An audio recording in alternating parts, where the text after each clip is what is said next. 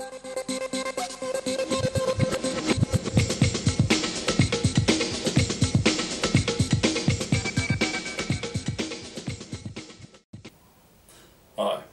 welcome to the Partner Business Technical Support Team.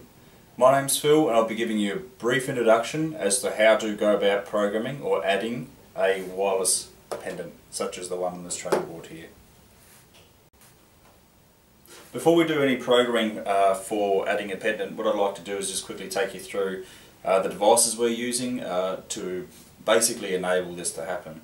So what I've got a wireless 3-button key pendant. So we've got on, off and a panic button. The panic button is located right in the center. What we also have is the HomeSafe's main console, main panel, main circuit board. What we've got from here, we've got as we have with the other videos, battery, main circuit board. This particular one is a 16-zone HomeSafe security system. You can tell that just by the this additional circuit board that gets plugged onto the top of the unit. You've got a key card reader module, and you also have a C-bus integration module located there. So depending on what model you've purchased will depend on what additional items you actually see inside here. What we also have, and this is the most important part to all of this, because if we don't have this device you're not going to get any keypad pendants working.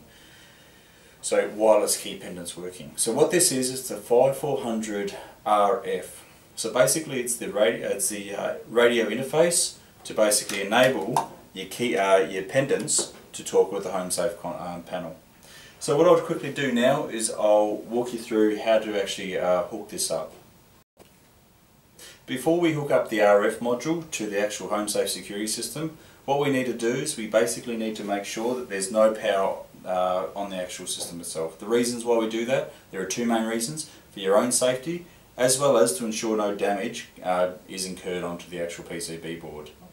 So the first thing, after you've down powered it, so you've disconnected the battery, you've disconnected it from mains, basically what you do is you get the RF module and just plug that straight into that unit there.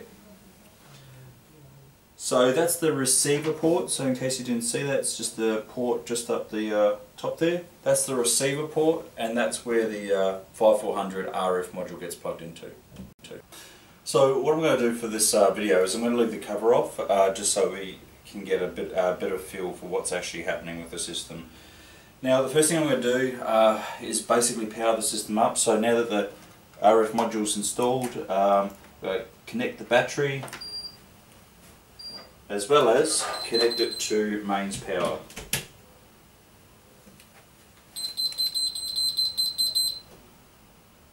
So just for now, just ignore the battery light. That was just something that came across from the previous exercise. So the first thing we need to do is enter in the master code. So the master code is the if you've watched the other video in relation to programming user codes, it's the P201E.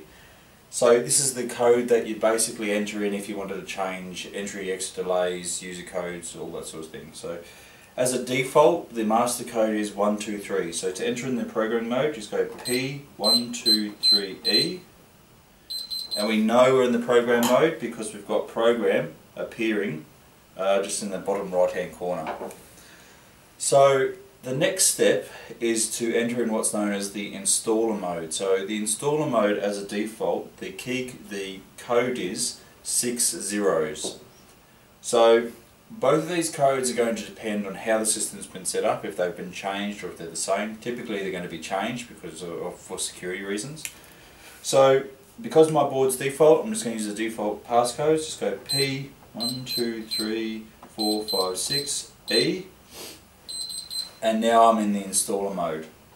So the installer mode, the way you can tell whether you're in the installer mode is just that icon down the bottom there. So basically it's the program mode's flashing, therefore in installer mode. So the next step we need to do is basically create a new user. Now if you're unfamiliar with how to do that, just refer to the programming or adding a user to the HomeSafe security system video.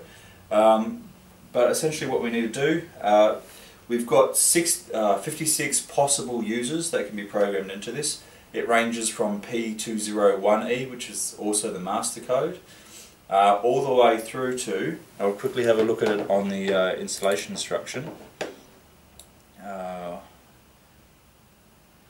On page 71 you'll find this, all the way through to P256E. Now what I like doing is just for general practice and for if anyone else has to come in the store or play around with the system, is always for the radio keys use the last user code allocations.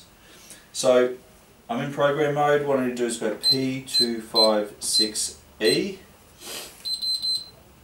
Now there are no user codes currently programmed into this. I need to go into what's known as the extra options mode. If I wanted to program a user code, all I need to do is enter in a code, press E. Enter that same code, press E, and that's a new user programmed into it. But because we want to do something a bit more, we want this keypad here to basically activate, so arm and disarm the system.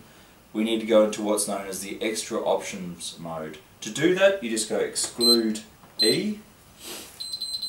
And what you should find, just ignore what I'm about to do, you should find as a default what you see on the screen here.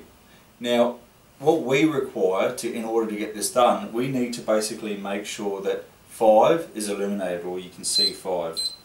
What 5 is it basically enables the wireless component to that user code. So essentially, just think of this as a user code. When you press the button, the user code's sent. Now, like I said, really important, have 5 illuminated at this point. From here, just press exclude E. That will exit the extra options for the user code. And from here, what we need to do is we need to get this system ready to receive a command from the actual remote. So we basically need to pair these two up, and the way we go about pairing it up, we need to, after we've checked that 5 is illuminated on the keypad panel, we need to get this system ready to receive a signal. To do that, we go 1E. You've got the OK ready to arm option appearing down the bottom left hand corner. So basically it's saying it's ready to receive a signal. All we need to do is on the 3-button key input, just press on. And what's happened is, I don't know whether you've seen it, but up in this top left hand corner you've got like a little radio signal. This system received a radio signal, whether it's good, bad, whatever. It did receive something, and now that this icon, the OK ready to arm icon, has disappeared, we now know that it's received it. So to test it, simply just go PE to exit program mode. And I've got memory flashing, so what I'll do is I'll just clear that memory by pressing memory E, then E again.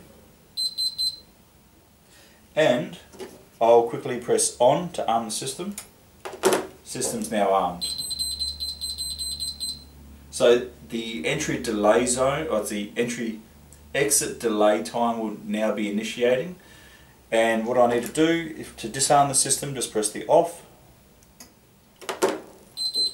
And the security system's now disarmed.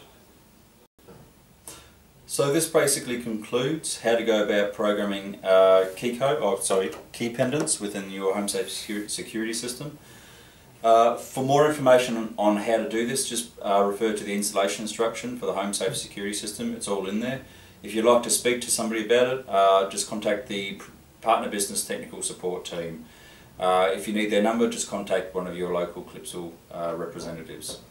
Thank you for watching.